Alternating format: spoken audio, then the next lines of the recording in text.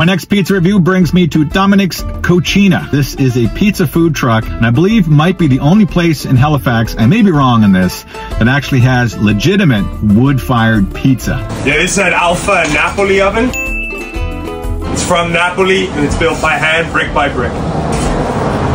Had a long chat with Dominic, top shelf guy. This guy busts his ass. He's actually a real certified chef. He's been doing this since he's been 8 years old, is what he says. So he's got a lot of passion for food. Born in Montreal, raised in Dublin, moved to Ottawa. He actually was a chef for the Ottawa Senators and had 7 premium restaurants that he was operating. Did large banquets for Barack Obama, for Rod Stewart, all the big acts there in Ottawa. Then he moved to Halifax, and in 2021 opened up this food truck right smack dab in the middle of the pandemic. His dad's from Italy and had a restaurant out there. So being my first time, he recommended that I try the Domenico. So I got a Domenico. It's here in front of me. Let's dive in and take a look. This looks and smells amazing. Fresh mozzarella, Genoa salami, calabrese. There's chili on here, caramelized onion, fresh basil. Oh, let's get this on my face. So this is a traditional Neapolitan pizza. Was educated in this. I do like a crispy pizza, but a traditional Neapolitan pizza, it's cooked quickly under a high heat. You don't lose the moisture, whereas the crisp comes from a longer cook. So that's why you get this flop, because there's a lot of moisture left in the pizza. So with our oven and our style, it's high hydration, high temperature. So it's not your no flop, cheesy pizza from New York City. Who knew? It's got a good brown undercarriage. You can tell it is wood-fired, smells amazing.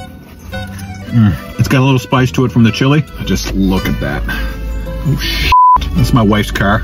I get messy. It's gonna kill me. So I guess in Italy, they actually eat this with knife and fork. And they start from the center and work their way in.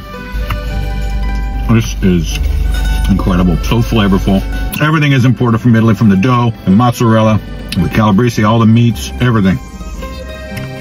It does have a little bit of kick from the chili. Tastes a little bit of hint of the basil. I think this might be the only place you can get wood-fired pizza here in Halifax.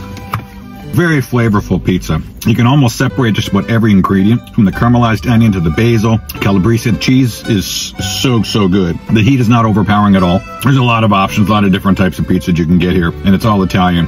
Authentic Italian pizza. It is so delicious.